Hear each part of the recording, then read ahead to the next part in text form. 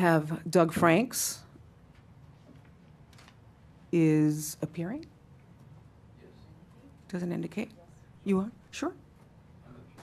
You are, so you're against, waving against? To speak, then you have permission to. Go ahead, yes. Good morning, Senators, and thank you for allowing me to speak today. I'd like to represent Dr. Sam Sugar with AAAPG, Rick Black with SeerJustice.org, Terry Kennedy with Elder Dignity.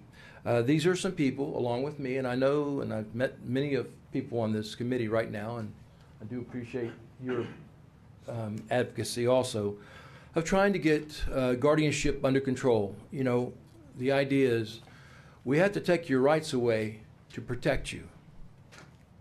Have you ever heard anything so stupid? I could use some other terms, but it's asinine. It just doesn't make any sense. My mother was put in an illegal guardianship back in 2012. I've been fighting ever since. She's dead. She died in my arms in 2016, about 2 weeks before her birthday, her 95th birthday, but I'm not giving up. I'm going to keep coming, and we're going to make changes, and we're not going away. How did we get here? We got here, you know, by a handful of people coming to the Senate, talking to you guys and the House and saying that we need something done on this guardianship. It's just not, doesn't even seem to be legal, you know, and I think it is unconstitutional. We helped to form the State Office of Public and Private Guardians when Senator Duterte was here, and I got recognized in the Senate and got an ovation for participating in the bills in both House and Senate, trying to talk and get them passed. We protested during an Elder Affairs speech by Secretary Perdome, and we got to meet with him that day in the old Florida Senate House Capitol building. We got to have a meeting there. We had more meetings, and from that we ended up getting this task force that was created to see if it could fix the guardianship issue.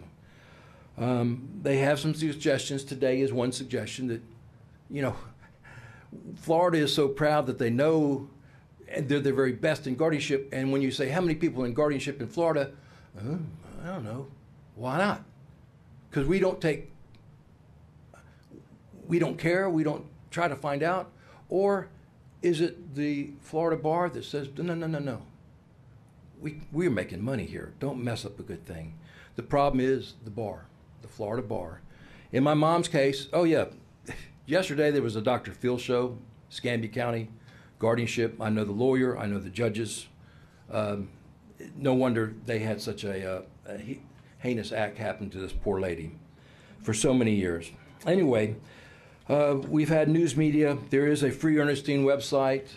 When you go to the website, you'll see a YouTube channel. You'll see how totally incapacitated my mom was, which is a pretty big joke. People can say anything they want to say, and as long as judges have this judicial discretion, you can have advanced directives, you can have everything in order. And a judge can say, like in my case, Judge Jan Shackelford at Escambia County, 1st District, Mrs. Franks, I know what you want. You made it quite clear, but I just don't think it's best. That could happen to any of you. Any of you. Just think if you spent the money to have advanced directives and the judge just said, I don't think it's best. Well, $2 million later, and 4 years and 3 months later, I got my mom free.